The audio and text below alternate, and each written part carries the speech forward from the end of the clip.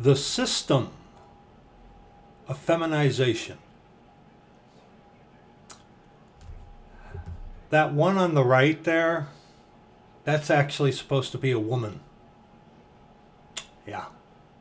There was a time as a lost man when I would have found that attractive.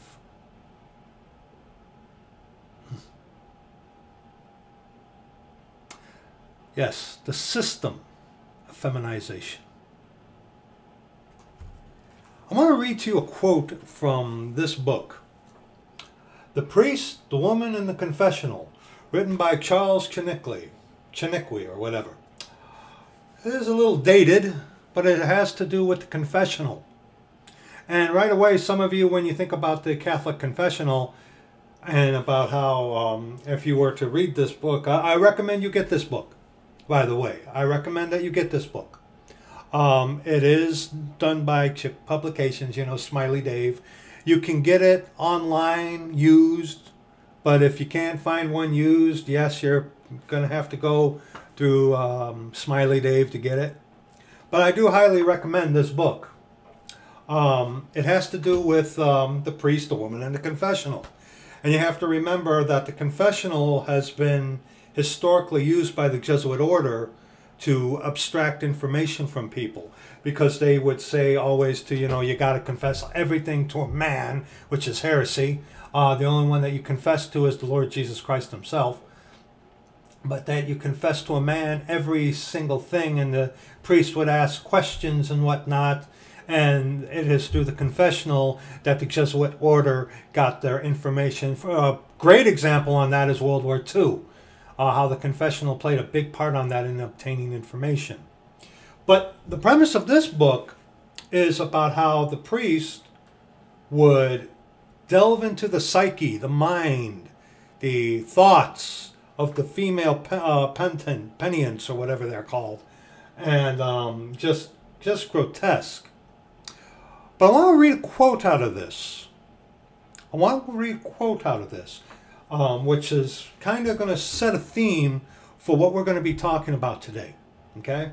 Now, in this edition of it, this is on page 85, where my two fingers are, this is what I'm going to be sharing with you. Okay? Where my two fingers are. See that pen mark? Okay? If you can see that, pause it and read it. Okay? Check this out.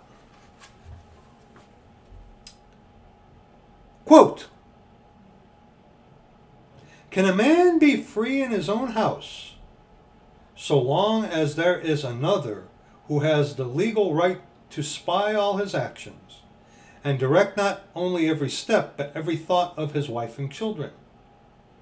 Can that man boast of a home whose wife and children are under the control of another? Is not that unfortunate man really the slave of the ruler and master of his household? And when a whole nation is composed of such husbands and fathers, is it not a nation of abject, degraded slaves?" Now, Charles Chiniquy is obviously talking about in reference to the priest and the confessional. Yes. But in our modern times, can a man be free in his own house so long as there is another who has the legal right to spy all his actions? Roll that around in your head a little bit as far as modern times is concerned. What other do some allow into their house? Huh? Come on, you know. The enemy on the altar. That'll be in the description box, by the way. The enemy on the altar. The doorway to the devils that comes from the enemy on the altar. But not just that. There are other means, like we addressed in the previous video. Okay? Your cell phone, music, whatever. Okay? Whatever. When the world is allowed into your home, they're asking for trouble. And it is in one of those, that is one means that Satan has used, especially in these modern times, to really destroy this nation of America and many nations. And the question that we need to consider here is, can the destruction of nations here in America, what part does woman have in that? Now, right away, some of you women or be like, oh, you're going to be speaking against women. No, hardly. Also in the description box, there will be a 2-part video called The Woman of God. Okay? The Woman of God, where we go into this in great detail, in great depth. Okay? It was done over a year ago. All right? And because the Lord has given your servant the number of videos that there are on this channel that he has given me, some people wouldn't know what to look for. So, but in the description box, a 2-part video on the Woman of God, okay, where we talk about this in great detail. Okay, we're going to be kind of skimming over this here a little today. But see, brethren, we need to be aware and we need to see the fruit of Satan's endeavors on the societies of today and what you and I are going to be dealing with as we continue getting closer and closer unto the redemption of the purchased possession. Okay? Now there are those sisters, beloved sisters of the Church of the Living God, unto whom this doth not apply. But also, as with the woman of God, it should be taken as a warning to take heed to yourselves. And you as men, brethren, man, also a warning unto us. Okay? But see, what Satan has done has wrecked the order. He's wrecked the order. It's God, man, woman, children. Satan has come along and says it's God, woman, children, pet, man. Okay? Like it says in Isaiah, children are your oppressors and women rule over you. Okay? And my people love to have it so. But see, feminism, and see, the whole thing of feminism, is that it's doomed to fail. It's doomed to fail. Please get your authorized version of the scriptures.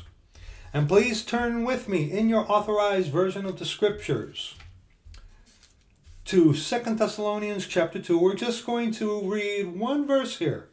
Okay?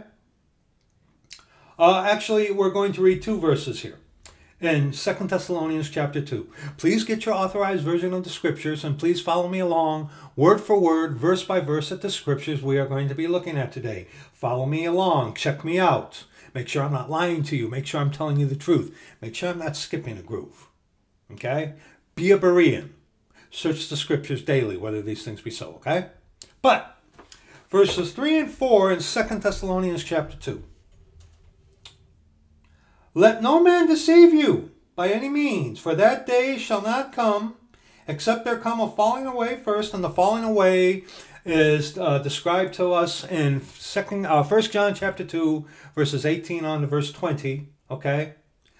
They went out from us, but they were not all of us, okay? Saved people do not fall away. Saved people fall, but saved people do not fall away.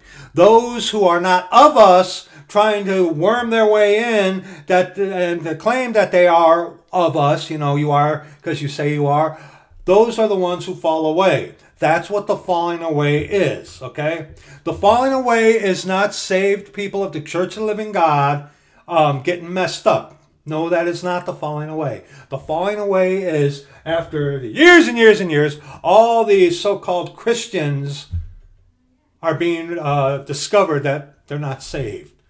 They're not of the Church of the Living God. That's what the falling away is, okay? So that's happening.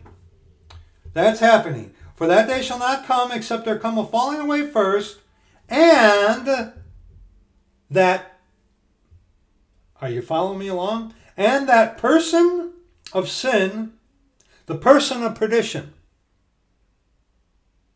Wait a minute. Brad? Yeah. Feminism likes to remove like certain things, like, you know, the thing in the street, the manhole cover. They want that to be called a personhole cover. He's a jolly good person, right? No.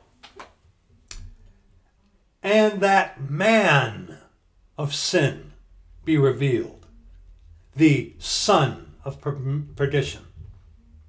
See, after the redemption of the purchased possession, okay, there is going to come a man who's going to appear suddenly, unlike what that crazy nitwit Mr. Grider wants you to believe. Okay, there's going to come a man from out of nowhere, suddenly burst onto the scene. And all of Catholicism, all the world is going to look to him, because he's going to come out of nowhere on the grand stage of the world and say, okay, I'm here, the answer to your problems. And then within 3.5 years of that time of Jacob's trouble, that same man is going to go into the third rebuilt temple. And this man is going to have the visage of the Roman Catholic Jesus. That's what I personally believe. Okay? But this man is going to go into the third rebuilt temple having a visage like the Roman Catholic Jesus. And he's going to say to the Jewish people, I am. And you know what? He's going to be a Christian. Yes, he is.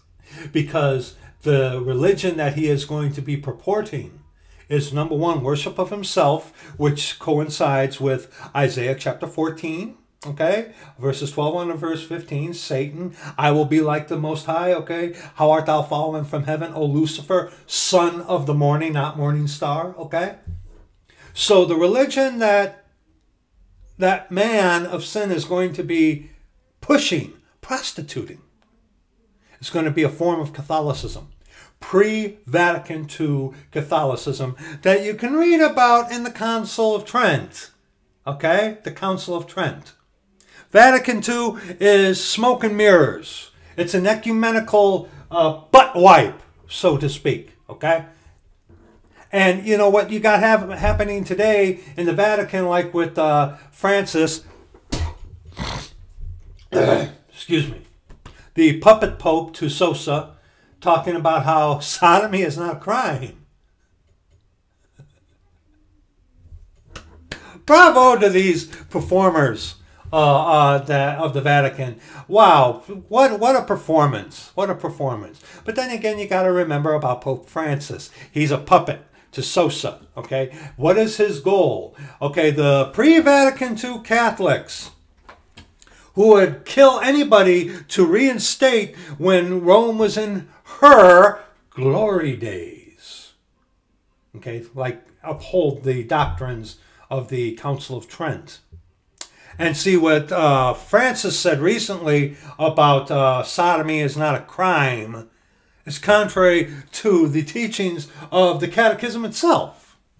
So see, Francis is there to light the light of the stick of dynamite. Okay? That's what he's doing.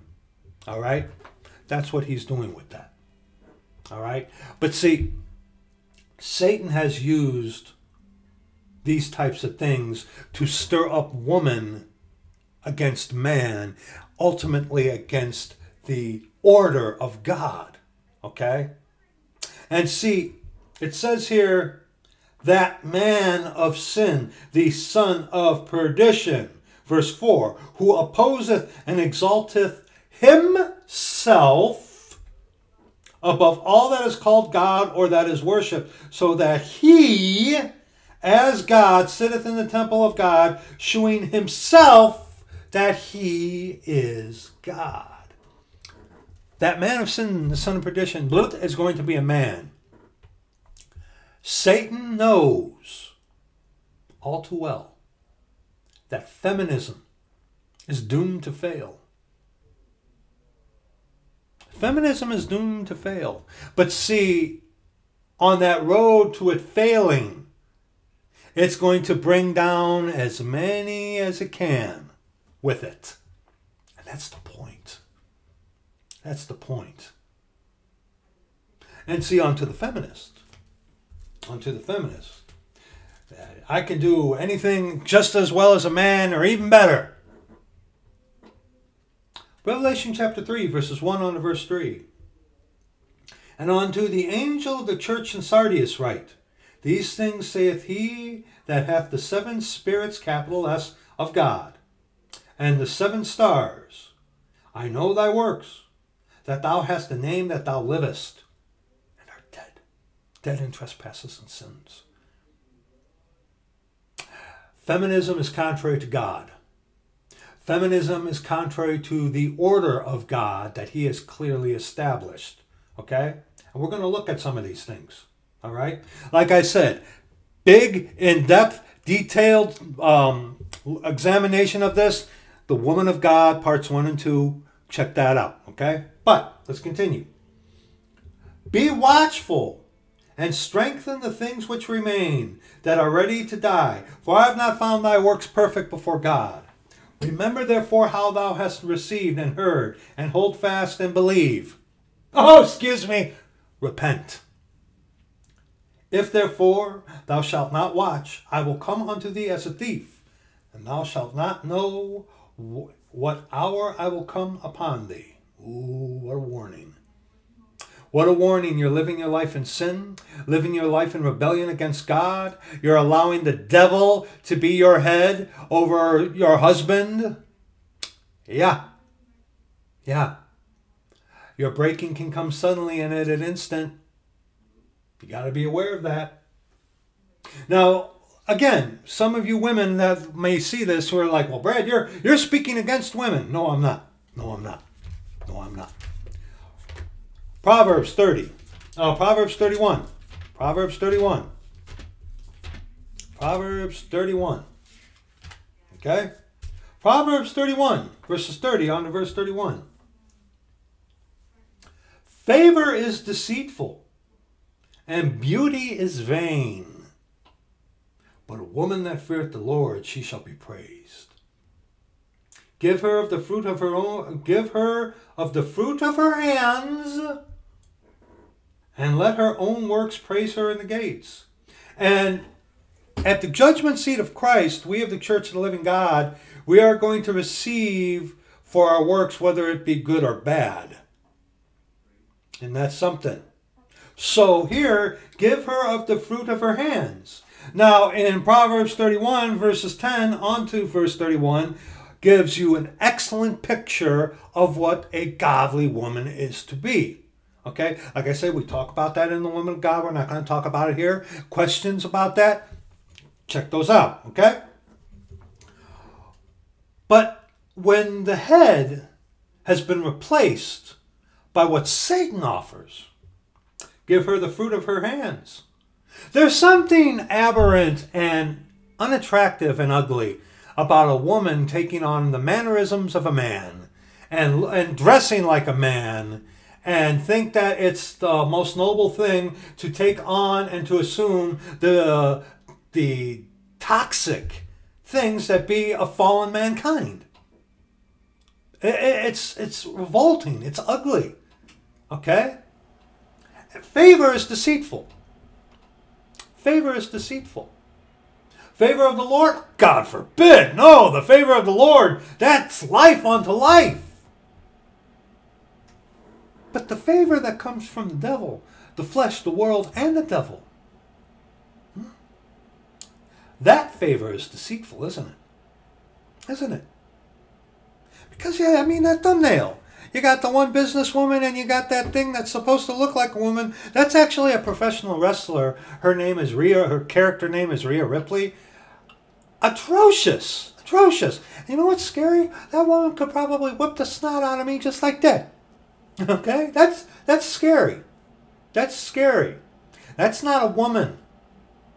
And also, see, also how Satan has done to you dear women out there, pornography. Oh, Lord have mercy. Pornography. Pornography. Our Lord God, our Father, Jesus Christ, has roles, okay, for mankind, okay? Go to Ephesians chapter 5. Ephesians chapter 5, verses 22 on to verse 28. Wives, submit yourselves unto your own husbands as unto the Lord. Why are you to do that?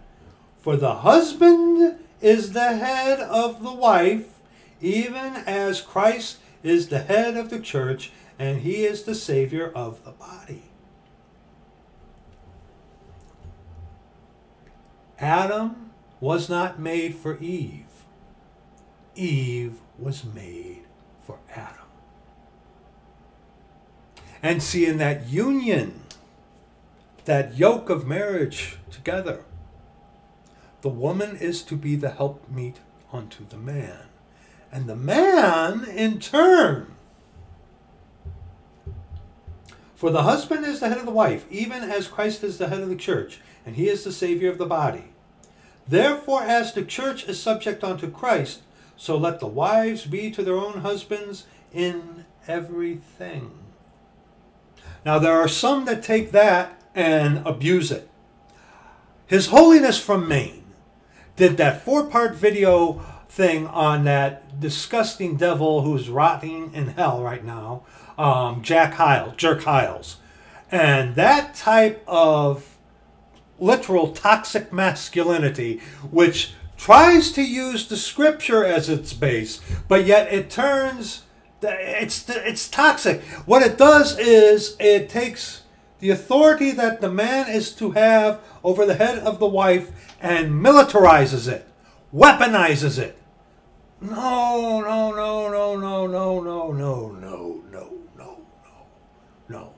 That is what is called toxic masculinity. Okay? All right? Where a man thinks because he's the head that he has the right to get physical.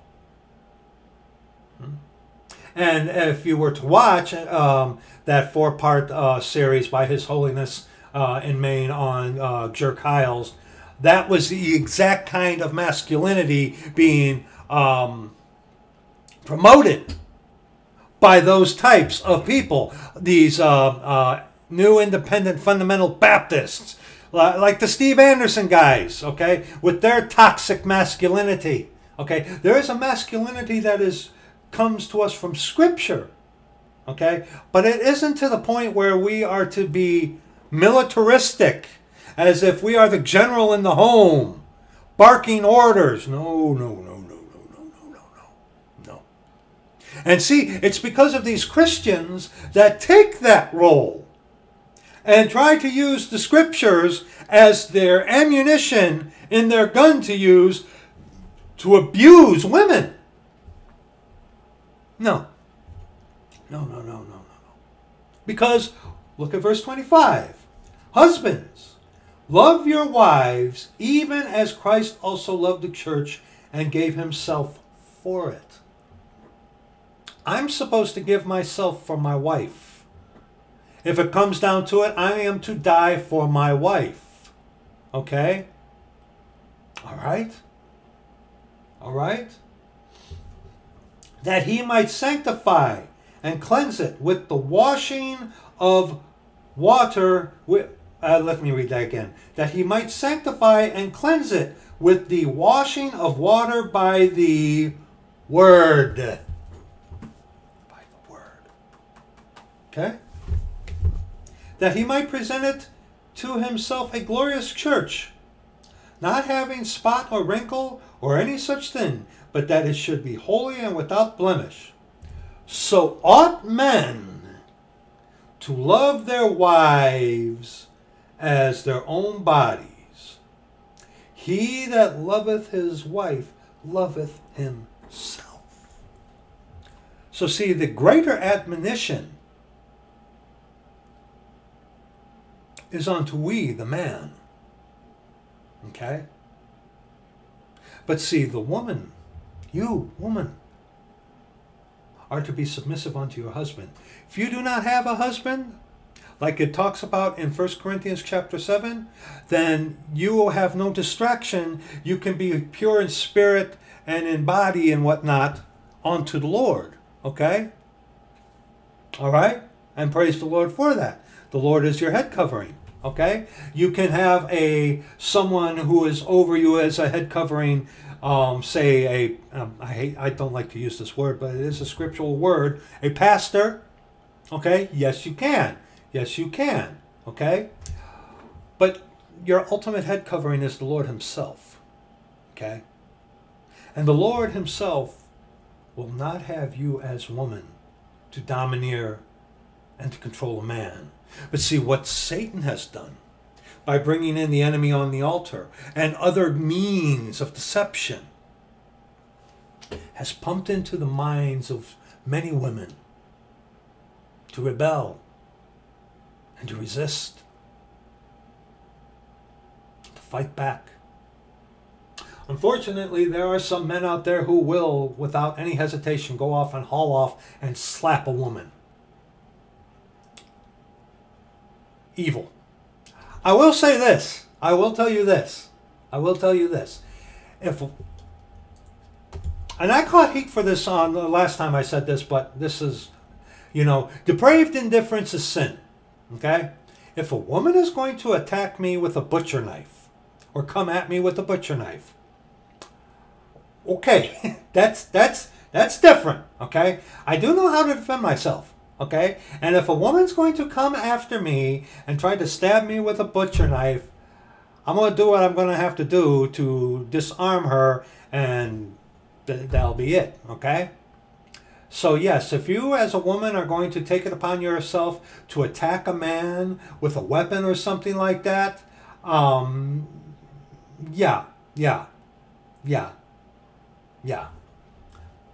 If a woman comes after me personally with a knife, you can expect me to get a little physical. Because, you ever been stabbed before? Very quickly, a little rabbit here.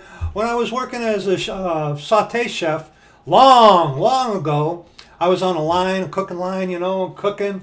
And there was a guy walking behind me with a French knife, the big knife with it blade out, walking behind me on the line. And he didn't say, "I'm behind you," and didn't have the blade tucked on his forearm here like you're supposed to. But he had the blade going, sticking out that way.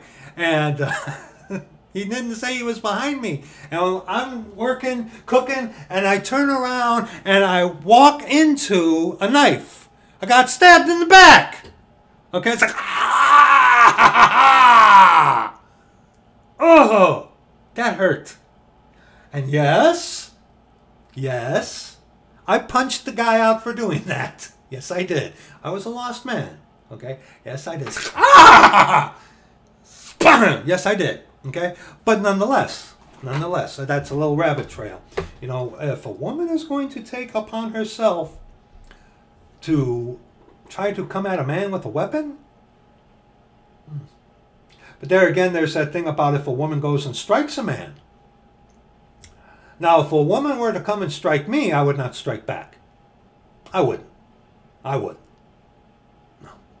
No. Wow! That's not how it's supposed to be. But see, the mere fact that a woman would be led or felt like that was something that she had the right to do, where does that come from? It does not come from the Lord. I can guarantee you that. That comes from the flesh, the world, and the devil. Okay? That's where that comes from. And the system of feminization, trying to feminize the world, it's doomed to fail. But see, in doing so, it is making a populace of cowards. A populace that, in order to combat it, will fight fire with fire and try to come up with a masculinity just as toxic as the feminism is. How do you win with that? You don't. You don't. Go to 1 Peter chapter 3. 1 Peter chapter 3. 1 Peter chapter 3, verses 1 on to verse 7. Now here is a good admonition to you, woman. Likewise, ye wives, be in subjection to your own husbands, that, if any obey not the word, they also may without the word be won by the conversation of the wives, while they behold your chaste conversation coupled with fear. A fool uttereth all her mind, but a wise man keep it in till afterwards. Yeah. I'm always amazed about how some of these women have virtually no restraint over this mouth of theirs. It's like, wow. Wow. Man's deadliest weapon is the mouth. Man's deadliest weapon is the mouth. 1 second, please. I got to write that down so I don't forget. Yes, man's deadliest weapon is the mouth. Okay? And a woman is supposed to be chaste. Chaste. Adorning herself in the fear of the Lord. Whose adorning, let it not be that outward adorning of plaiting the hair and of wearing of gold or of putting on of apparel. On the outside, make the outside beautiful, but on the inside they're filled with dead men's bones. And see, and this is the vileness of pornography that teaches men to see women as only an object, like a piece of meat, a tool. Disgusting. And that is what pornography does. It teaches man to look at women as objects. And the Jezebel woman, who knows that they got all of that, can also use that in order to control a man. And they get that through what? Television, and through media, and through literature of feminism and stuff like that. Okay? Verse 4, but let it be the hidden man of the heart. The hidden man of the heart. Who's the hidden man of the heart? The Lord Jesus Christ, God our Father. The heart that is perfect unto the Lord. A heart that belongs unto the Lord. Okay? And if you're a woman watching this and you're not saved, this doesn't apply to you. But this ought to. This ought to. You need to be saved. Okay? This is what God wants of you, woman. A noble, a glorious thing for you as woman. But see, Satan, in order to bring in destruction, has told you, fight back. You don't need a man. You look at that man. Look at that man. You rule over him. And I personally believe that here in America, we are soon going to see our very first female president. And there are rightly so a lot of nations out there that hate America. When America puts out there its very first and probably last president that will be a female, Lord have mercy. But let it be the hidden man of the heart, and that which is not corruptible. Yeah, you can't corrupt the Lord Jesus Christ if he is the hidden man of the heart. Even that ornament of a meek and quiet spirit, which is in the sight of God of great price. So a woman is to have a meek and quiet spirit. But see, you got television, you got media, you got certain kinds of literature out there telling women to be loud and boastful, to stand up, fight for your rights. Do you not see the fruit of it? For after this manner in the old time, the holy women also, who trusted in God, God of the Scriptures, adorned themselves, being in subjection unto their own husbands, even as Sarah obeyed Abraham, calling him Lord, whose daughters ye are, as long as ye do well and are not afraid with any amazement. Verse 7. Okay? Verse 7. Likewise, ye husbands, dwell with them according to knowledge, giving honor unto the wife as unto the weaker vessel, and as being heirs together of the grace of life, that your prayers be not hindered. Verse 7 ties that up very nicely in a little package for us. We as the man, okay, we are to dwell with them according to knowledge, as the weaker vessel.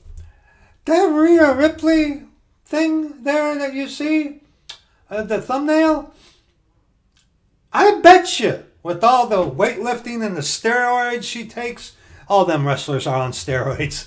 They are. She's probably stronger than I am.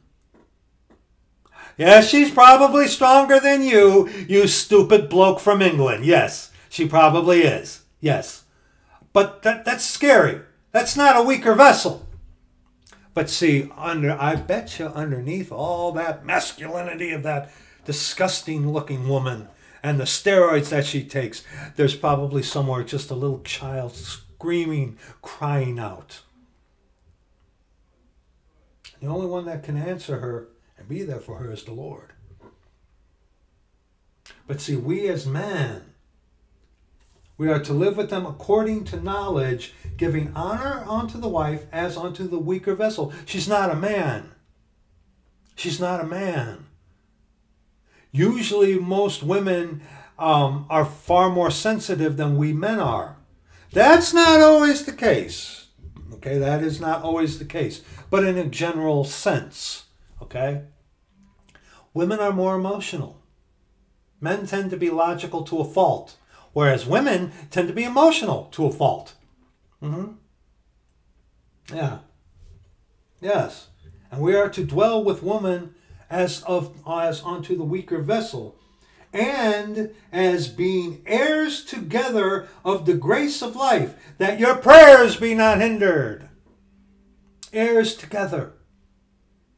And you got this bizarre, it seems to come from the Baptists, from what I have gathered. And like I said, His Holiness from Maine did that 4-part thing on Jerk Hiles, which was very good.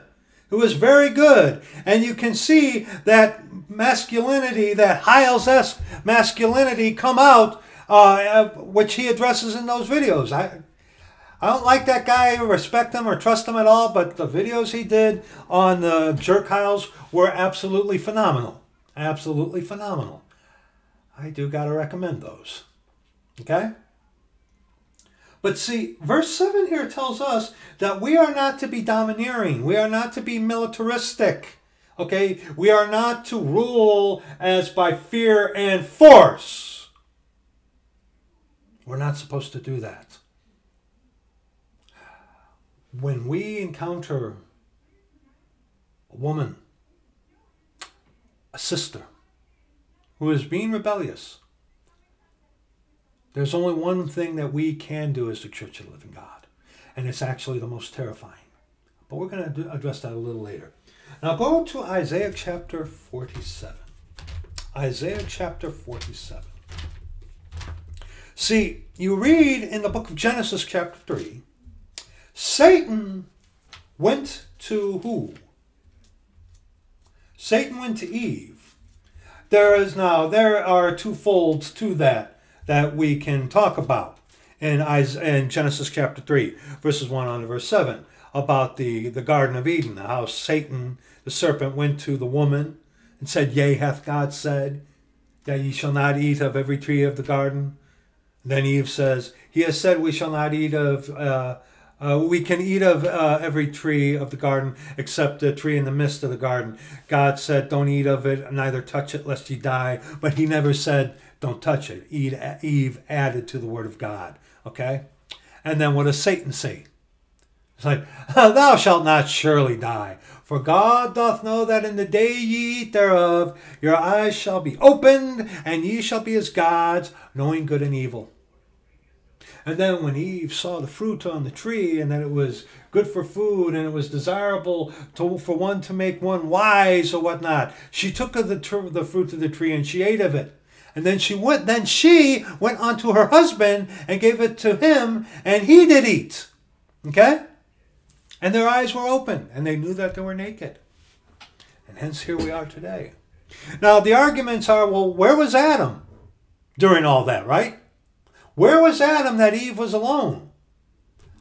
But then another point to that is, okay, and that's a valid question. One that we ask in the video of the woman of God. Where was Adam? But also, why wasn't Eve by Adam? Because when you read in Genesis, that woman, which means of man, was made of man to be a helpmeet unto the man. Now, granted, the woman, unless you're that steroid-popping monster, Rhea Ripley, who can, lift big things over their head and stuff like that, women were not made to be these physical, domineering creatures. No, to be a helpmeet. Okay?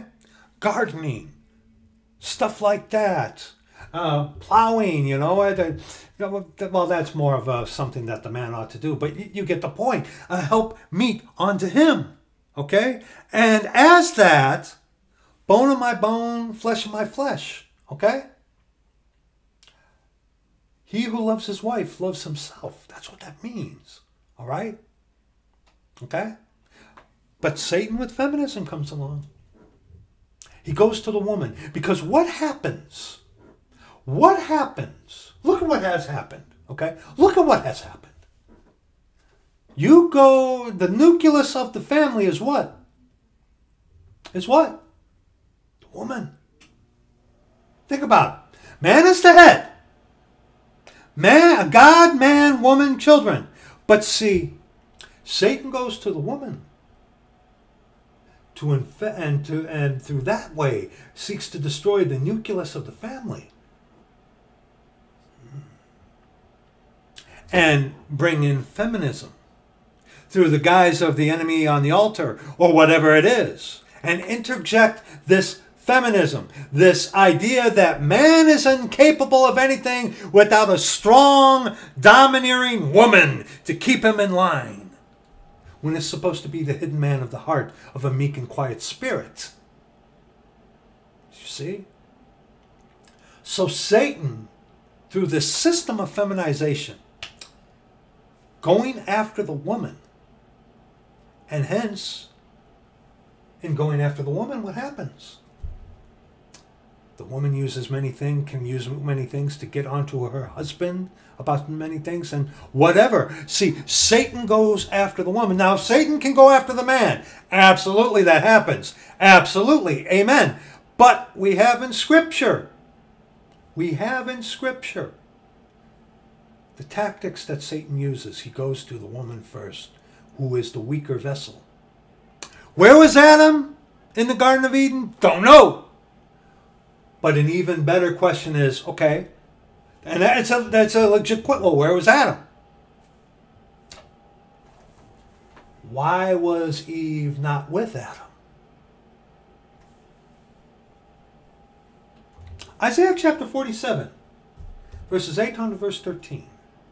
And see, once this rebellion against the order of God, once this rebellion that comes in, brought about because of the enemy on the altar and many other means which Satan and his devices offer. Isaiah 47, verses 8 on to verse 13. Therefore hear now this, thou that art given to pleasures, that dwellest carelessly, that sayest in thine heart, I am, and none else beside me. I shall not sit as a widow, neither shall I know the loss of children. But these two things shall come to thee in a moment, in one day, the loss of children and widowhood. They shall come upon thee in their perfection, for the multitude of thy sorceries. and for the great abundance of thine enchantments. Sorceries and enchantments. You have a television in your home? You have a source of media that you don't regulate or have moderation with? You're asking for all kinds of trouble, friend. You're asking for all kinds of trouble. For thou hast trusted in thy wickedness. Thou hast said, none seeth me. Thy wisdom and thy knowledge, it hath perverted thee. And thou hast said in thine heart, I am, and none else beside me. I am. I am woman, hear me roar.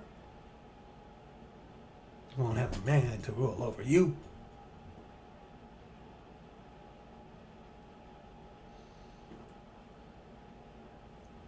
Therefore shall evil come upon thee. Thou shalt not know from whence it riseth. And mischief shall fall upon thee. Thou shalt not be able to put it off. And desolation shall come upon thee suddenly, which thou shalt not know.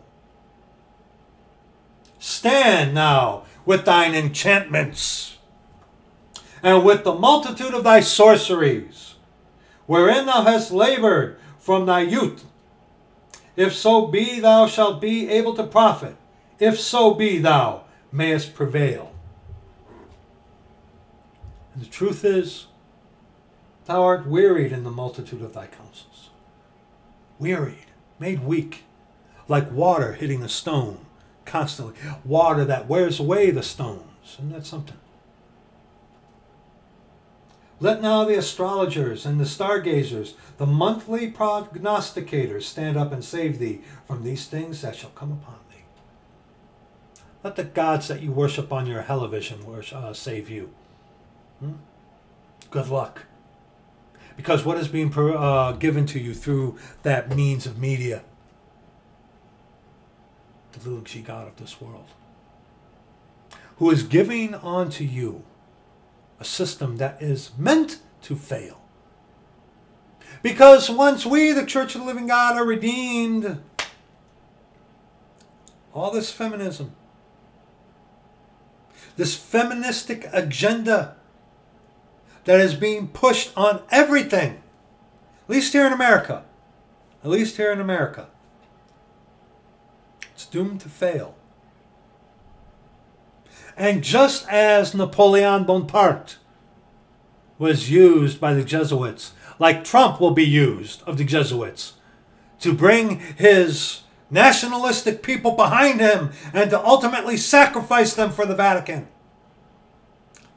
As is feminism. That all those that rally behind it and support it and are for it, when it falls, it's going to take down so many with it. Because it's going to be fallen. It's going to fall. It cannot stand on its own. Do you not see the feminization of society? And I think that's generally, I don't know about in all nations. I don't. But I mean, here in America, man.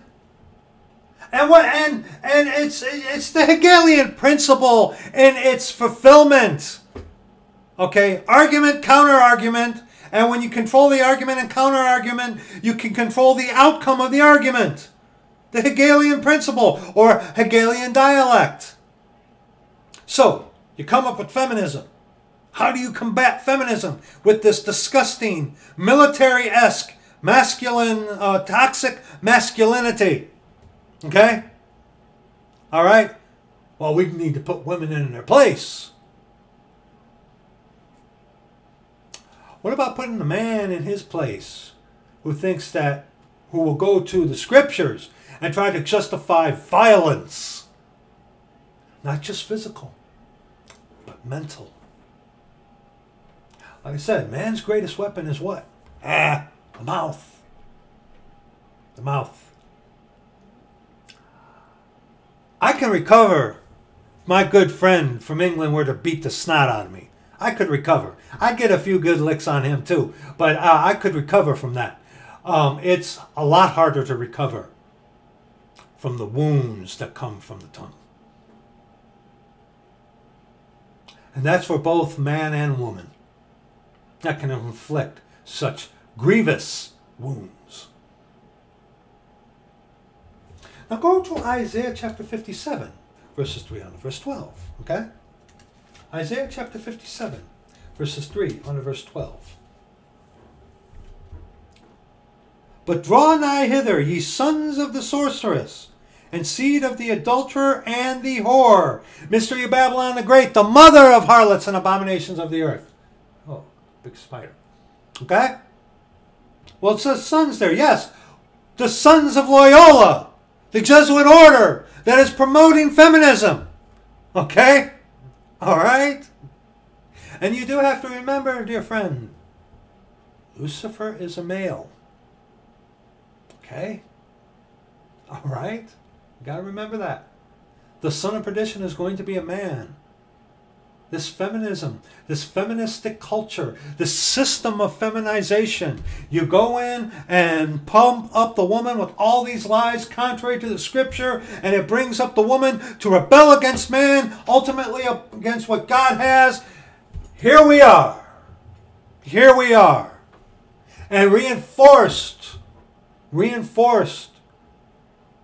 through the enemy on the altar and the other devices of Satan. Verse 4, against whom do ye sport yourselves? Against whom make ye a wide mouth, and draw out the tongue? Are ye not children of transgression, a seed of falsehood? You supporters of feminism. Okay? What are you? You are children of transgression. You're a seed of falsehood. Inflaming yourselves with idols under every green tree. You are a woman, here you are, right? Slaying the children in the valleys, under the cliffs of the rocks. And ultimately, feminism is there to do what? To destroy the family. To destroy the bond, the marriage, the union of husband and wife, of bearing of children, and raising children, and teaching children. Because what happens? Like I've said to you before, I would have loved to have had children. But praise the Lord that I don't. Because number one, I struggle too much with my pride. Okay? I do. But number two, look at what has happened today. If we had a child, we would never send him or her to a school. No. Be right here. Here's your textbook. Okay? Yes, we would get other books on math and stuff like that. History, let's talk about history. True history. Okay? True history. Okay? This would be the textbook. Okay? This, the authorized version. If we had children, we wouldn't send them to school. God forbid. God forbid. You would be better off giving your children the steel of the Jesuit poniard than sending your children to a school. Okay? Yeah. And what do? Inflaming yourselves with idols under every green tree. And usually the idols for us today are what? Are they the statues? Yes, they can be. But most of the times the idol is the one that you're looking at in the mirror. Slaying the children in the valleys under the cliffs of the rocks. You're damaging your children by sending them to school. Let's not sugarcoat it, brethren. Unless a child has a good foundation, someone there who can tell them, it's like, hey, like our brother from out north, from northeast, okay? His grandchildren are, unfortunately, it's not his call. They're not his kids. He's the grandfather, okay? He cannot rightly step in between a mother and a father and say, you can't do that. He can say, this is what God says, and you're going contrary to it. But see, they're in the school system, and he is the grandfather, as of the Church of the Living God, still has that influence on those children. It's like, hey, okay, you're hearing about evolution in school. That's nonsense. Let me tell you what God says, okay? But still, sending a child to a school is death. Death. If you're saved, or even if you're lost, get your children out of school. Get them out of school. Lord have mercy. Verse 6. Among the smooth stones of the stream is thy portion. They are thy lot. Even to them hast thou poured a drink offering. Thou hast offered a meat offering. Should I receive comfort in these? Yeah. Where do you go to comfort? The Lord or Satan, the world? Upon a lofty and high mountain hast thou set thy bed, high above everybody else. Even thither wentest thou up to offer sacrifice.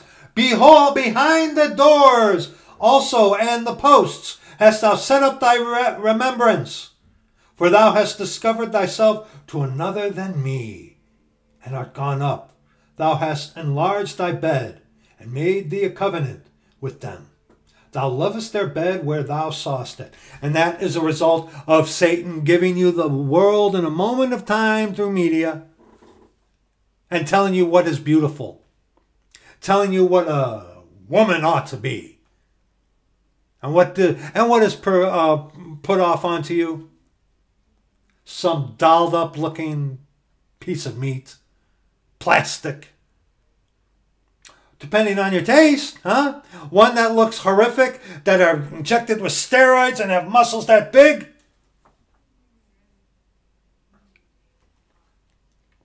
And thou wentest to the king with ointment. What king? And didst increase thy perfumes, and didst send thy messengers far off, and didst debase thyself even unto hell. Thou art wearied in the greatness of thy way. You look up some of these statistics of these women that are in like the CEO, like the one on the left, the CEO women and stuff like that, about the ulcers and stuff like that, the health conditions that are coming upon them for taking upon them things that are there specifically that man should be doing and not woman. Also, look at the contrary to that, about how the man is taking on what ought to be the woman. Okay? We were watching that Abdullah Films documentary. He did a 4-part thing on the Illuminati, something like that. Something like that. But a commercial, because we watch it on YouTube, we watch documentaries and stuff on YouTube, stuff like that, and videos from the brethren and whatnot. And there came up a commercial where a man, had a baby in one of these slings, with the baby hanging there, like it was Mr. Mom, doing the laundry and stuff like that. And I'm thinking, wow. Talk about role reversal. I do laundry. I do dishes. Okay? If I had a child, I wouldn't put that. Touch the child, okay? It'll thank you in the long run, okay? But see, something like that is so disgusting where you hang the child here so your hands are free to go through merchandise, okay? But it's like, okay, the image that produces, that man is doing the woman's chores, what the woman is supposed to be doing. And hey, like I said, I will do laundry. I do dishes. I vacuum. Okay. Yeah, I live here too. Okay. All right. I live here too. All right. It's a team effort. Okay. All right. It's like I take care of I vacuum the floor. My wife sweeps. Okay. We both kind of are iffy at the dusting, but see, we work together on that. Okay. But what Satan gives you is a complete role reversal, just like that wicked movie, Mr. Mom. Okay, some of you might remember that. Okay? Vile, evil. But look at the consequence. Look at the fruit of it. Look at the fruit of it, and look at the fruit of the mentality of the society that has been brought up in that and is being raised in that.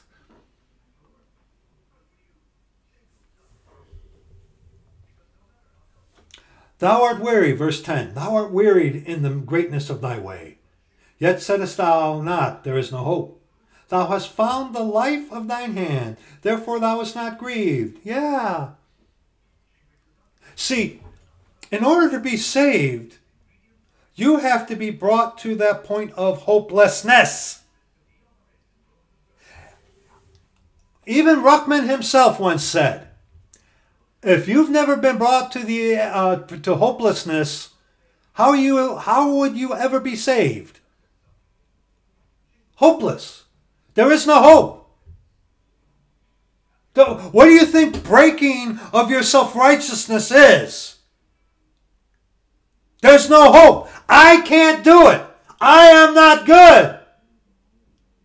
You see, in order to be truly saved, you have to be broken of your self-righteousness. And being broken of your self-righteousness is being brought to that place where you can't be. Where you can't be. Yet saidest thou not, there is no hope. Because when you have no hope, what else is there to do? There's only one option. The Lord. The Lord.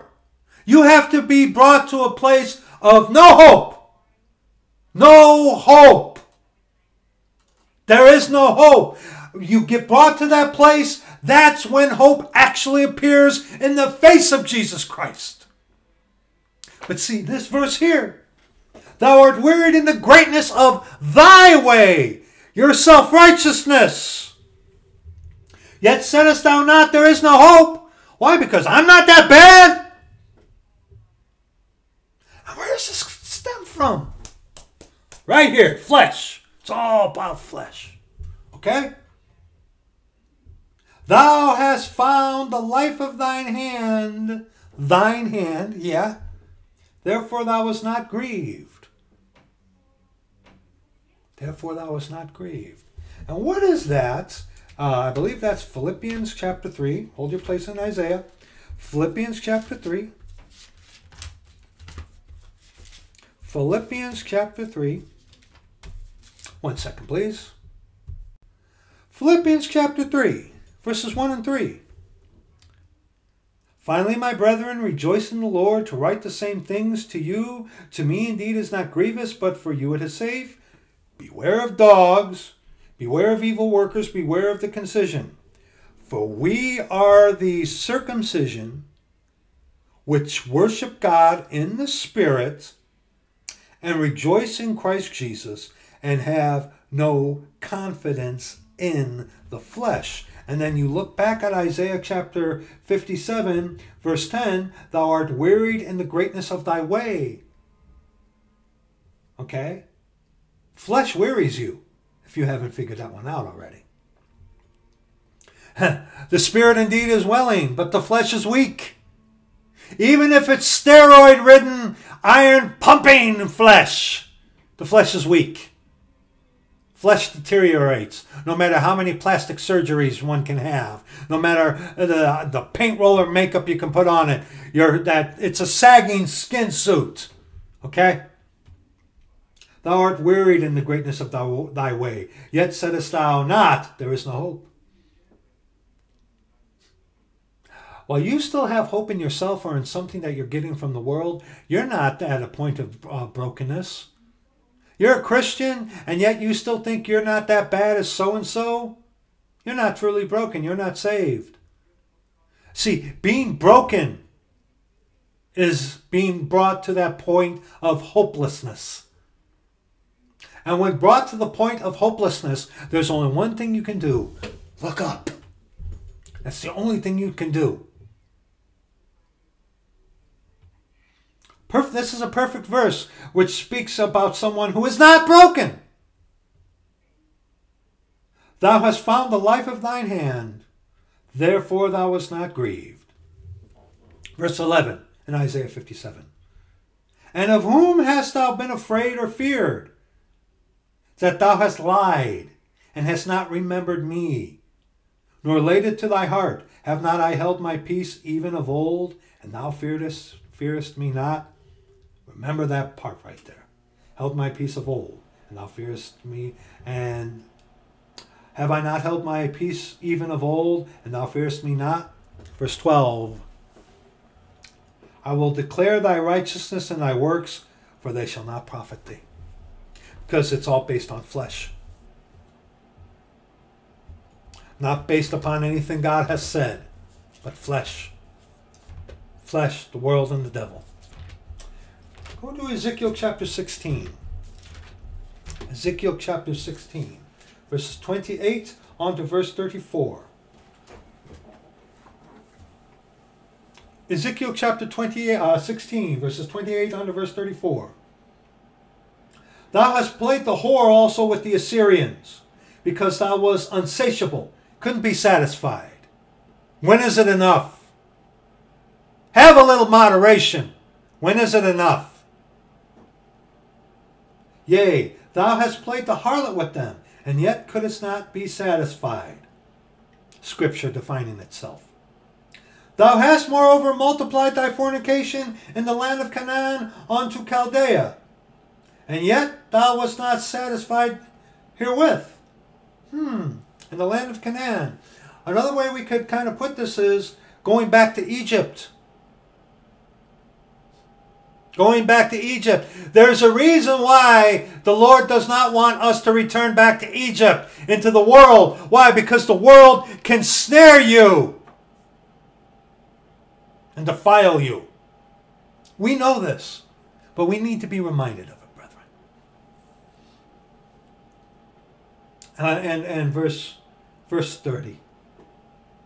How weak is thine heart, saith the Lord God.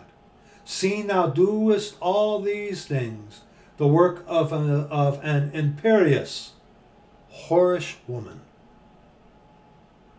In that thou buildest thine eminent place, in the head of every way, and makest thine high place in every street, and hast not been as an harlot, in that thou scornest hire. Oh, wow, huh? But as a wife that committeth adultery, which taketh strangers instead of her husband.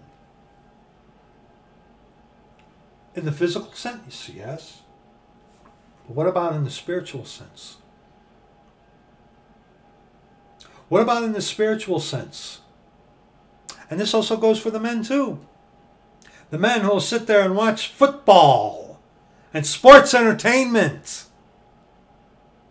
This goes both ways. Committing adultery on your wife. Spiritual adultery on your wife. Especially if you're watching that pro wrestling with them women wrestling, right? Female gladiators. Yeah. They give gifts to all whores, but thou givest thy gifts to all thy lovers, and hirest them, that they may come unto thee on every side for thy whoredom. And the contrary is in thee from other women in thy whoredoms, whereas none followeth thee to commit whoredoms. And in that thou givest a reward, and no reward is given unto thee, therefore thou art contrary. What reward is there in feminism? Your independence from God, right? Good luck with that at the great white throne of judgment. Good luck with that. Now see, our enemies, and this I dealt with this with the Muslims. They said about Ezekiel 23, your God, the God of the Bible. Well, my God is not the God of the Bible. My God is the God of the Scriptures. There's a big difference. But your God of the Scriptures hates women. Really? Yeah, Ezekiel 23. Ezekiel, or what we just read in Ezekiel 16, about how God talks about women as whores. These are what are called allegories, okay? That video will be in the description box for you, where we address the thing of Ezekiel 23. I remember when I first encountered that argument from a Muslim, he's like, read Ezekiel 23. It's like, I've read it quite a few times. What's your point? What's your point? And then he pointed out a few verses, and it's like, well, let's see, your God hates women. It's like, are you stupid? That's an allegory. Okay? For example, For example, you read in Proverbs 8, chapter 1, Proverbs 8, verses 1 on to verse 10.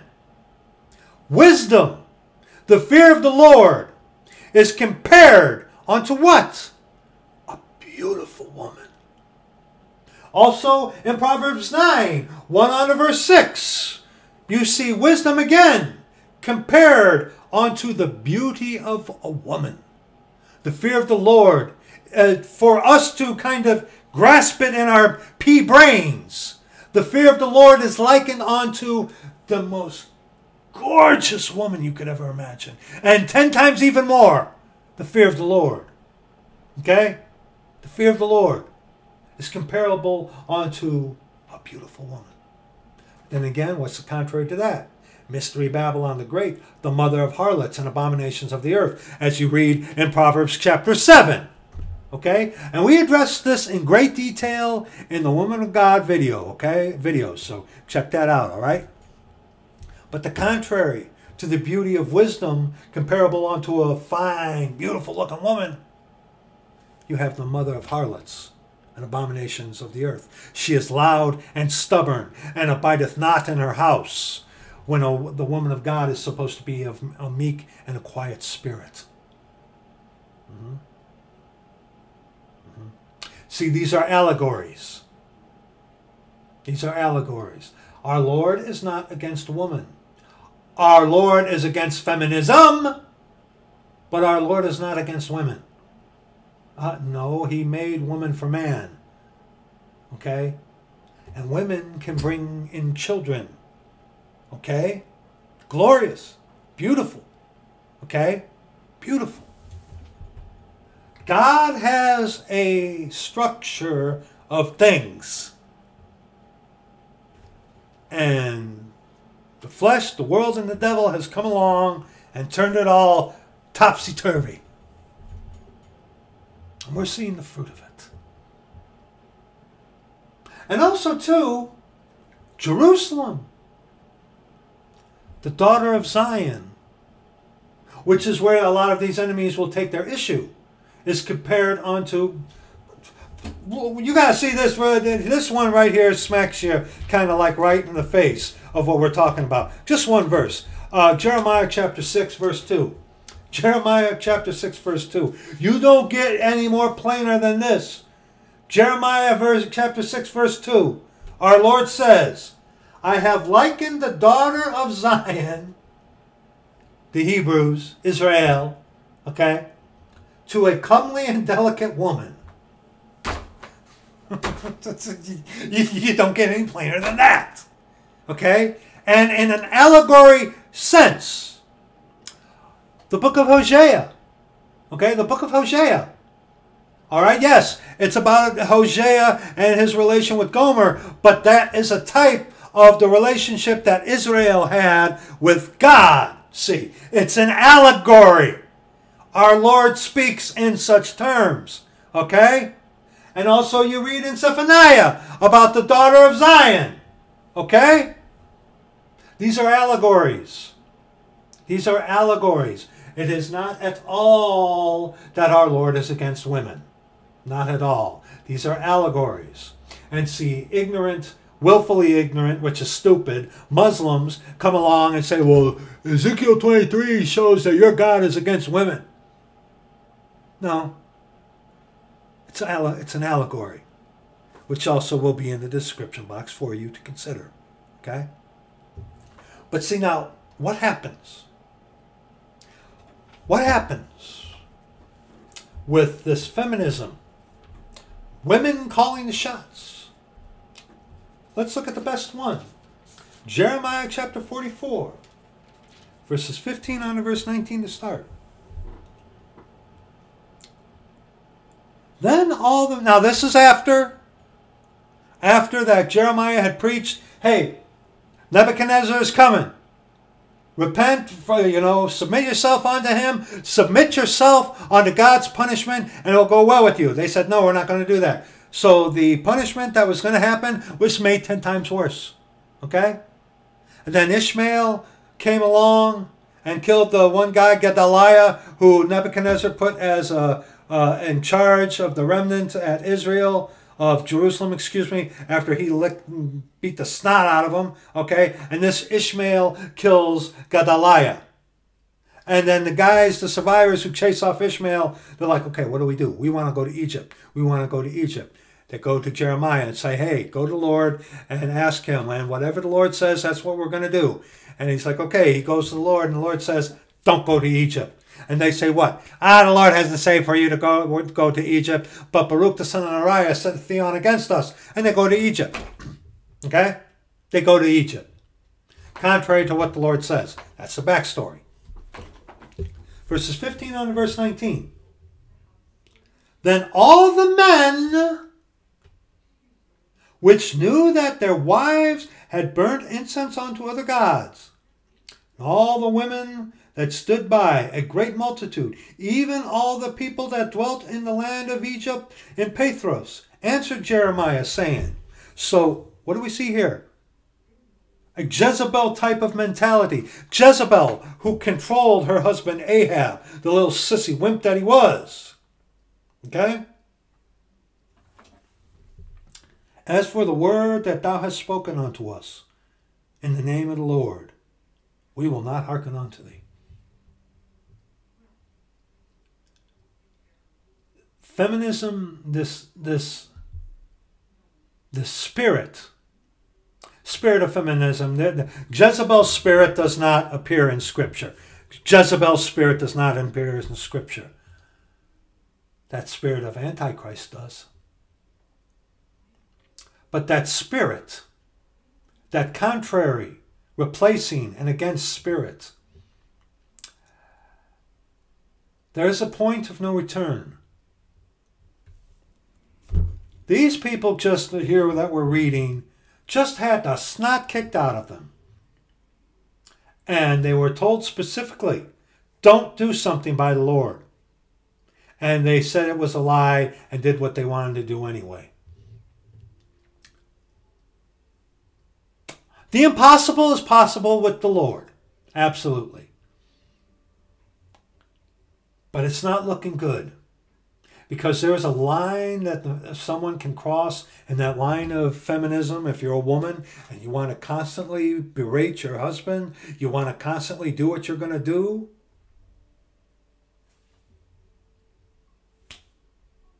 Some of you might have to consider, have I gone too far? And see, if you're willing to consider, have I gone too far? That's a good thing. But have you found the strength, life of your own hand, and say that I have not been brought to that point where there is no hope, but you still have hope because you have found the strength of your own hand, right? But we will certainly do whatsoever thing goeth forth out of our own mouth, to burn incense unto the Queen of Heaven, the Roman Catholic Mary, and to pour out drink offerings unto her, as we have done, we and our fathers, our kings and our princes, in the cities of Judah and in the streets of Jerusalem. For then had we plenty of victuals, and were well, and saw no evil. But since we left off to burn incense to the Queen of Heaven, and to pour out drink offerings unto her, we have wanted all things, and have been consumed by the sword and by the famine. And when we burned incense to the Queen of Heaven, and poured out drink offerings unto her, did we make her cakes to worship her, and pour out drink offerings unto her without our men? Without our men? Why? Because the women were the ones calling the shots by an emasculated man in Jerusalem. Because why? See, we as men, we need to say those things to sometimes. We are the head, okay? We are to take the sword of the Spirit, okay? And now go here because I want you to get this into your mind. Hebrews chapter 4, verse 12, okay? When we as husband, when we as man are dealing with this, we have to remember verse 12 in Hebrews 4. For the word of God is quick and powerful and sharper than any two-edged sword, piercing even to the dividing asunder of soul and spirit, and of the joints and marrow, and is a discerner of the thoughts and intents of the heart. We are to speak in terms of Scripture. Okay? When dealing with this in our wives or whatever, we have to speak in terms of Scripture, using the sword of the Spirit. Okay? We cannot work with our own words. Okay? Because why? We can use our own words and we can cause more damage. Okay? But see, the Word of God will cause damage. But yet, in that damage will bring hope and hopelessness. Does that make sense? Does that make sense? See, we sometimes are put in a place where we have to say those hard things. When we have to say these things according to Scripture. Okay? But what happens? Sometimes we as man will faint. Because why? Because why? We want peace and quiet, don't we? We want peace and quiet. Yes. Why? And why is that? Because, okay, go to the Proverbs. Let's look at a couple of one-liners here. Okay? Proverbs 19, verses 13 on to verse 14.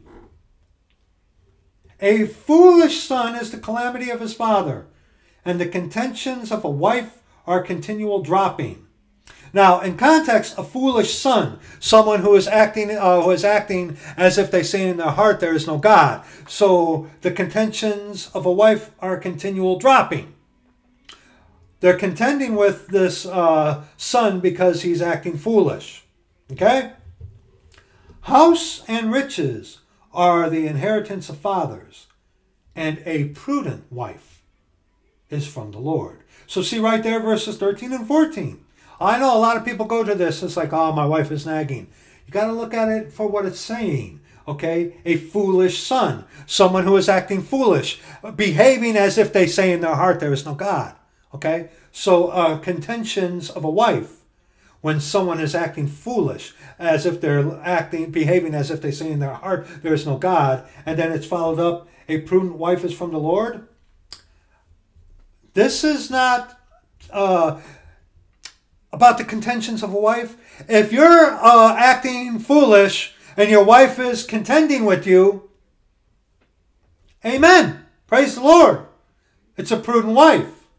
Okay? But now go to Proverbs 21, verse 9. Okay? Verse 9. It is better to dwell in the corner of the housetop than with a brawling woman in a wide house. Oh, yes. And the woman is supposed to be, and we already looked at this, of a meek and quiet spirit. But go about and brawling?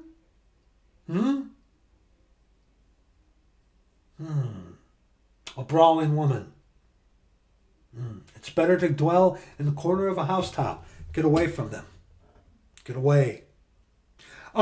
Women, your husband's being brawling, won't listen, even when you're contending because he's acting foolish. Draw back. Go away from them. Okay? And while in Proverbs 21, verse 19, okay? It is better to dwell in the wilderness than with a contentious and an angry woman. Oh, wow. And see? Contentious and angry woman. Satan goes after the woman and then feeds the woman with what? Things from the enemy on the altar and things of the world. Okay? And you, man, the spiritual head, the head of the house. And yet that's happening. Oh boy. Oh boy. Makes you, well, what have I done wrong? There comes times when we have to be the hard one, brother, sister. When we have to be the one to say the thing that's going to sting. Not out of anger, not out of vehemence, not out of a thing to get even, but out of love, speaking the truth in love. Because what happens? In order to keep peace in the house, we will go silent when there are times when we ought to speak up. And now go to Proverbs 25, one verse. Verse 24. Verse 24. It is better to dwell in the corner of the housetop than with a brawling woman and in a wide house. Again. And the woman is to be quiet and meek. Okay? A woman who is being contentious because you're acting foolishly, praise the Lord. That means you got a prudent wife. Praise the Lord. But when a woman is angry and contentious, we are told to what? Leave him alone. Leave him alone. Why does that happen? Why? Why is it happening nowadays? Because Satan has gone after woman. And you go after the woman, and the woman in the marriage, and happy wife, happy life, as the saying goes, right? You see how that works? We have to be ever on guard against this. And one more, Proverbs 27, verses 15 and 16. A continual dropping in a very rainy day and a contentious woman are alike. Contentious. Okay? Now, what we saw in Proverbs 19, okay, the contentions of a wife are a continual dropping. Contentions. Honey, you're acting foolish.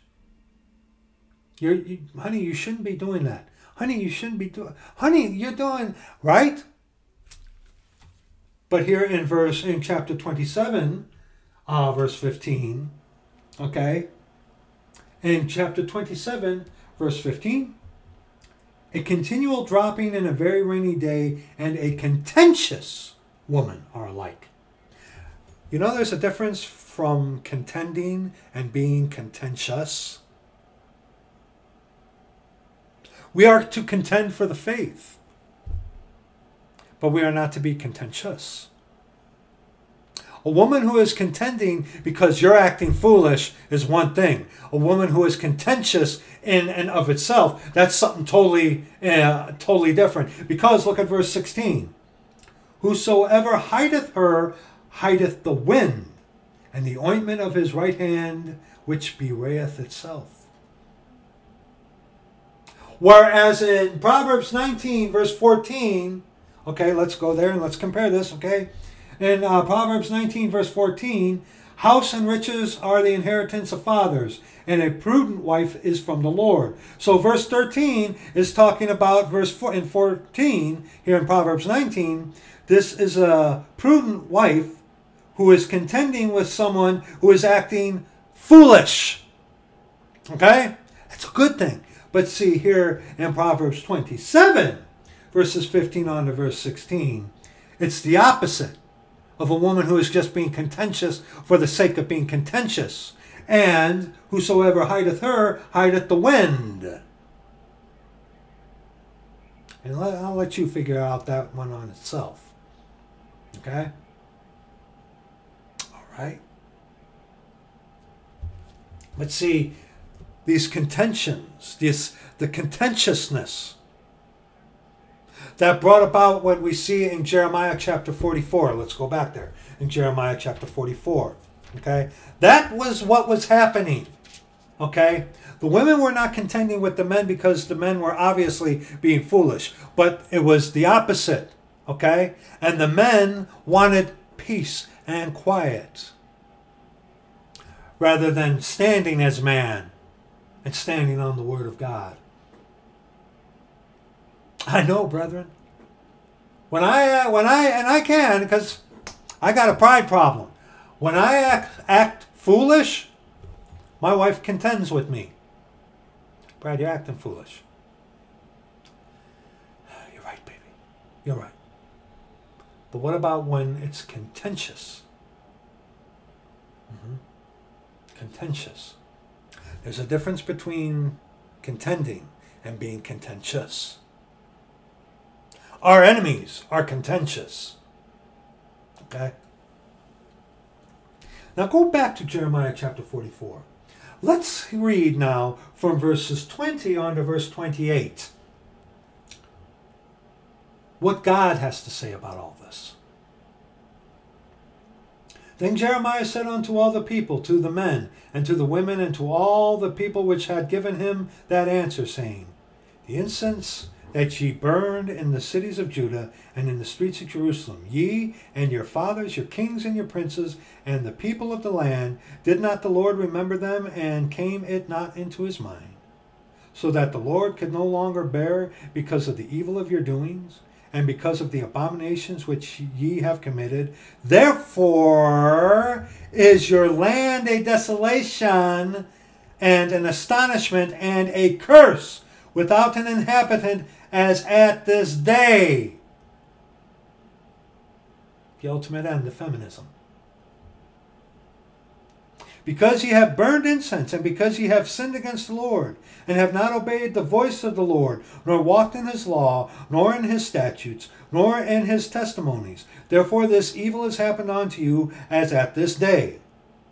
Moreover, Jeremiah said unto all the people, and to all the women, hear the word of the Lord, all Judah, and all in the land of Egypt. Thus saith the Lord of hosts, the God of Israel, saying, ye and your wives have both spoken with your mouths, and fulfilled with your hands, saying, we will surely perform our vows that we have vowed, because ye shall be as gods, knowing good and evil. To burn incense to the Queen of Heaven, and to pour out drink offerings unto her.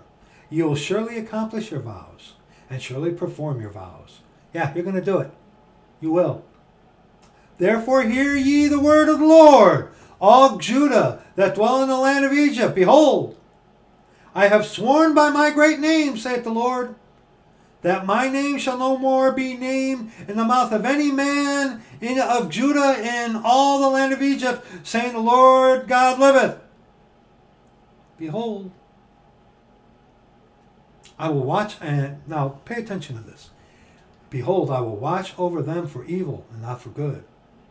And all the men of Judah that are in the land of Egypt shall be consumed by the sword and by the famine, until there be an end of them. Yet, here's his mercy. Okay, verse 27 is the judgment. Verse 28 is the mercy. And a small number that escaped the sword shall return out of the land of Egypt into the land of Judah. And all the remnant of Judah that are gone into the land of Egypt to sojourn there shall know whose word shall stand, mine or theirs.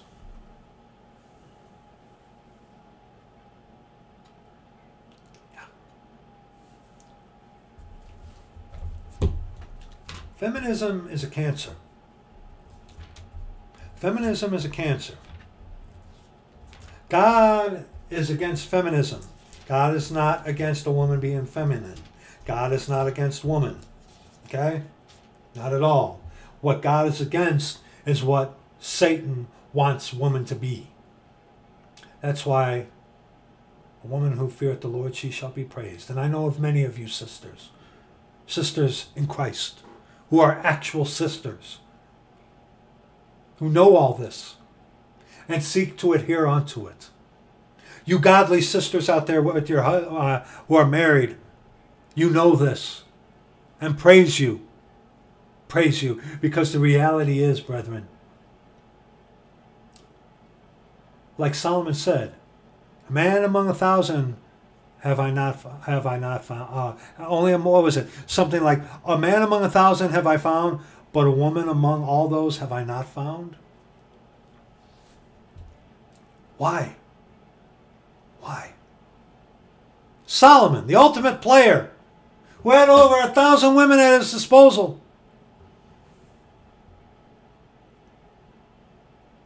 to actually find, to be given a godly, saved, born again woman of the Church of the Living God. What a treasure. What a blessing. Give her the fruits of her hands, and let her own works praise her in the gates. I know of a sister over in the UK, a truly godly woman, who one day will be the height of the Proverbs 31 woman, of the woman that Peter talks about.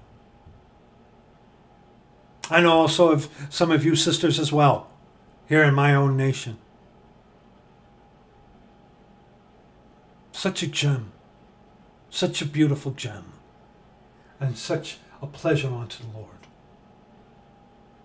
But see, feminism is a sickness. It's a disease. It's a disease spread by Satan and his many devices. Mark chapter 2, verse 17. When Jesus heard it, he saith unto them, They that are whole have no need of the physician, but they that are sick. I came not to call the righteous, but sinners to repentance. And remember, hold your place here, of what we saw in Isaiah chapter 57? Remember what we saw? Isaiah 57? Verse 10, Thou art wearied in the greatness of thy way, yet saidest thou not, There is no hope. Thou hast found the life of thine hand, therefore thou wast not grieved. And God has not come to call the righteous, i.e. the self-righteous, who think they're not that bad,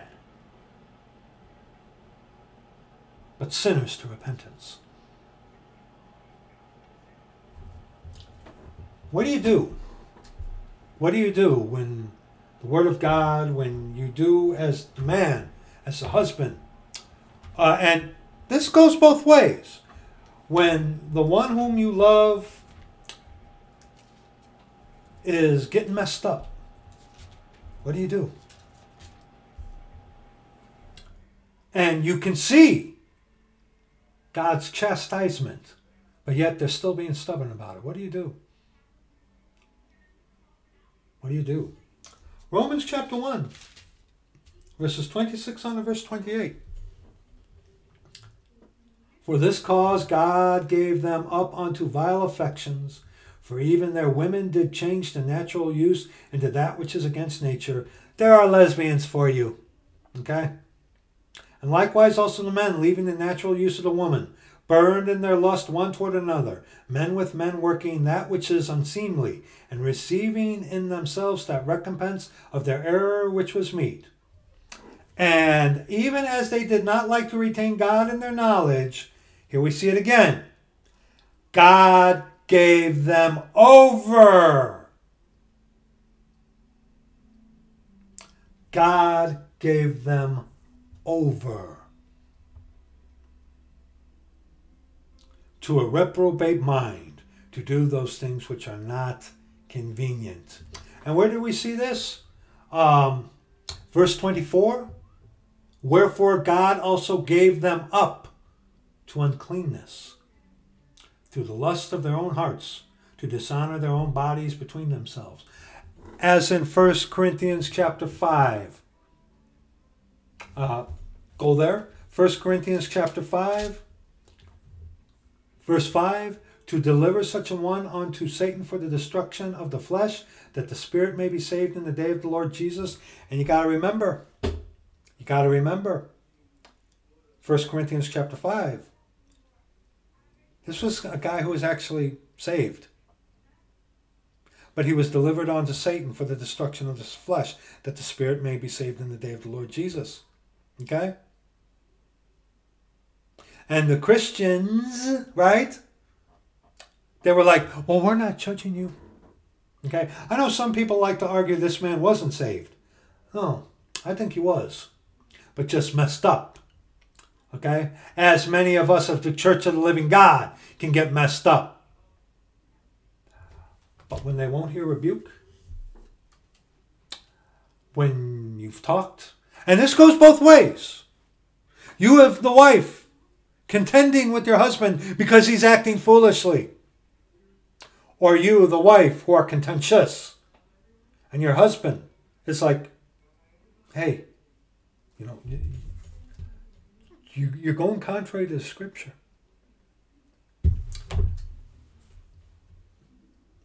And okay, you're doing what you're supposed to do, and they're not taking it. I've seen this before. What do you got to do? Back away. Hand them over to the Lord.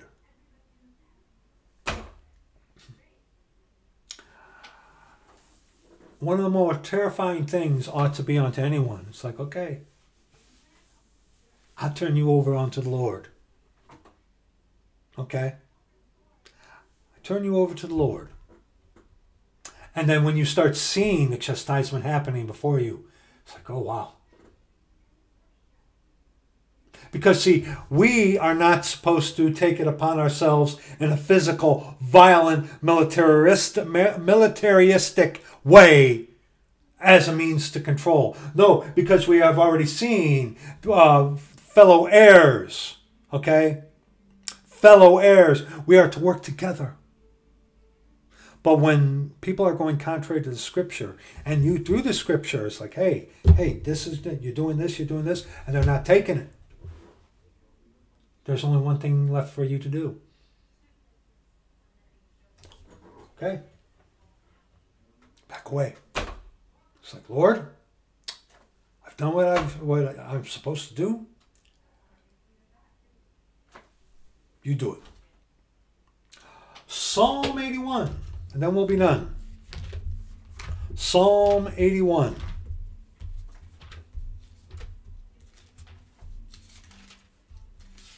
Psalm 81.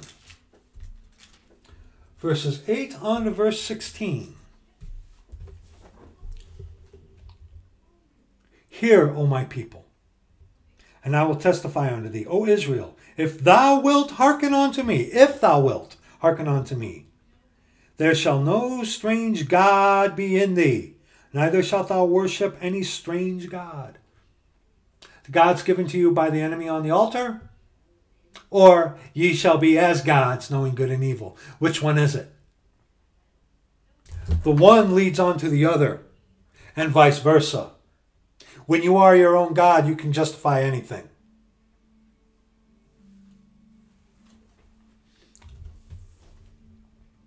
I am the Lord thy God, which brought thee out of the land of Egypt. Open thy mouth wide, and I will fill it. But my people would not hearken to my voice, and Israel would none of me. Here we see it again. So I gave them up unto their own heart's lusts, and they walked in their own counsels.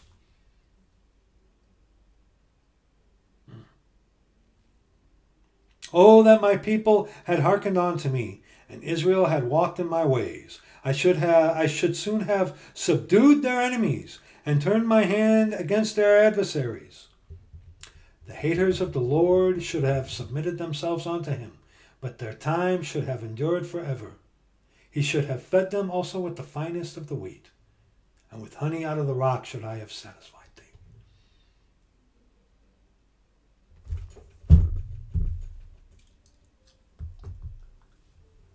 It's a scary thing when you reach a point where you are turned over onto the Lord because you're being a little too stubborn and refusing to hear and not willing to bend. It happens with saved people. See, and this is a misconception, and this is where the enemy comes in with about, once saved, always saved is a lie. No, once saved, always saved is true. People who are eternally secure, once saved, always saved, mess up. See, saved people fall, but saved people do not fall away. I have seen saved people fall and fall hard. I myself have fallen, and fallen hard. But the just man falleth 7 times and riseth up again.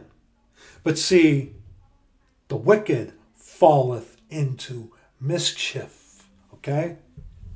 All right? And you got to be careful with that. Because that's one of the main tenets of people arguing against once saved, always saved. That someone who is once saved, always saved couldn't do these things. That's not true. All things are lawful for you, but all things are not expedient. Remember, this walk with the Lord is not one of that you got a gun pointed at your head, forcing you to do what's right. You've got to make the right choices. And see, you got people who speak against eternal security because they see those of the Church of the Living God messing up. And we do. We fall, but we don't fall away. We fall 7 times and get up again. But see, like it says, in 1 John chapter 2, this is the falling away. This is the falling away. Verses 18 on to verse 20. Little children, it is the last time, and as ye have heard, that Antichrist shall come to be against and to replace. To be against and to replace, just like feminism. Are you saying that feminism is Antichrist? Yeah. Even now are there many Antichrists, whereby we know that it is the last time.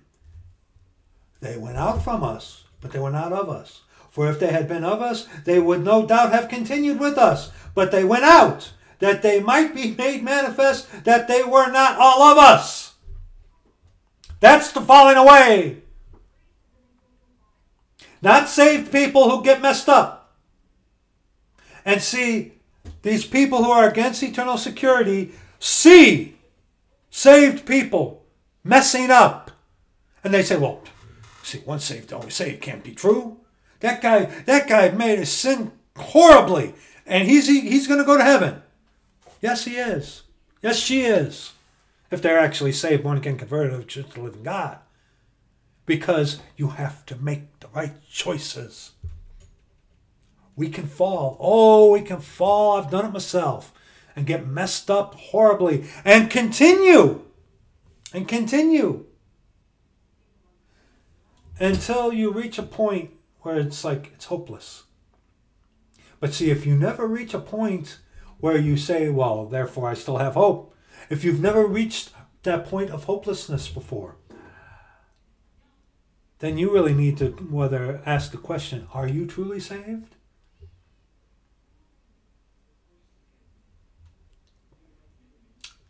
But ye have an unction from the Holy One, and ye know all things.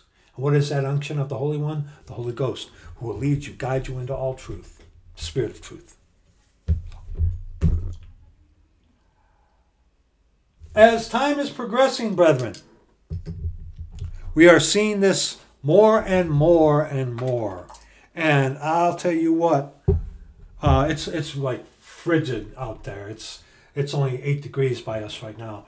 And seeing this, of how bad it's getting and how pronounced it's getting, oh, you have to be on your guard. And you have to guard your house. You have to guard your house and not allow any portals, windows, doors for devils to creep in. So, and you as men, and we as men, we have to remember, it's not being this drill sergeant and take physical actions, no. For the weapons of our warfare are not carnal, but let's go to that. That's 2 Corinthians, okay? Let's go to that. 2 Corinthians. 2 Corinthians, what is that, 8, brother? 2 Corinthians, not 1 Corinthians. 2 Corinthians. One second, I gotta find this. 2 Corinthians chapter 10. verses 1 on to verse 6. Now I, Paul, myself beseech you by the meekness and gentleness of Christ, who in presence am base among you, but being absent am bold toward you.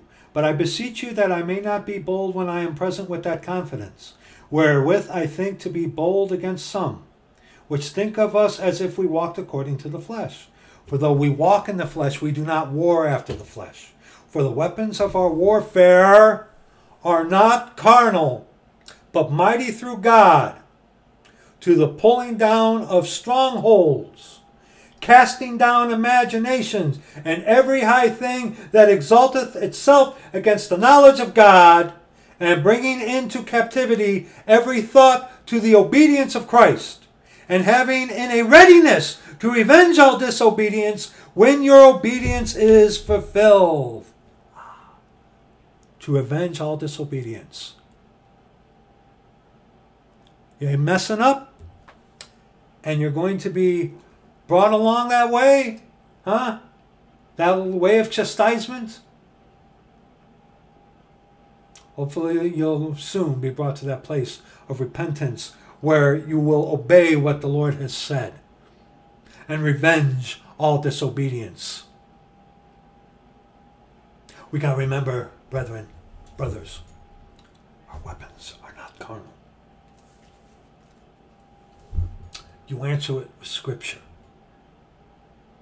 And if for a time that's not working, okay. Pray. And fast. That's going to be it for this video. Hopefully this helps some of you. Like I said, this was just more of us going over some of the stuff that we have already talked about. There will be links for you in the description box to consider these things. And like I said, hopefully this will help some of you. Maybe, hopefully, that's the hope. Thank you for your prayers. We need your prayers right now. We need your prayers. And we need to pray for you. You need to pray for each other. Thank you for your prayers. Thank you for your help. Thank you to all of you. We love you. And we'll see you in the next video.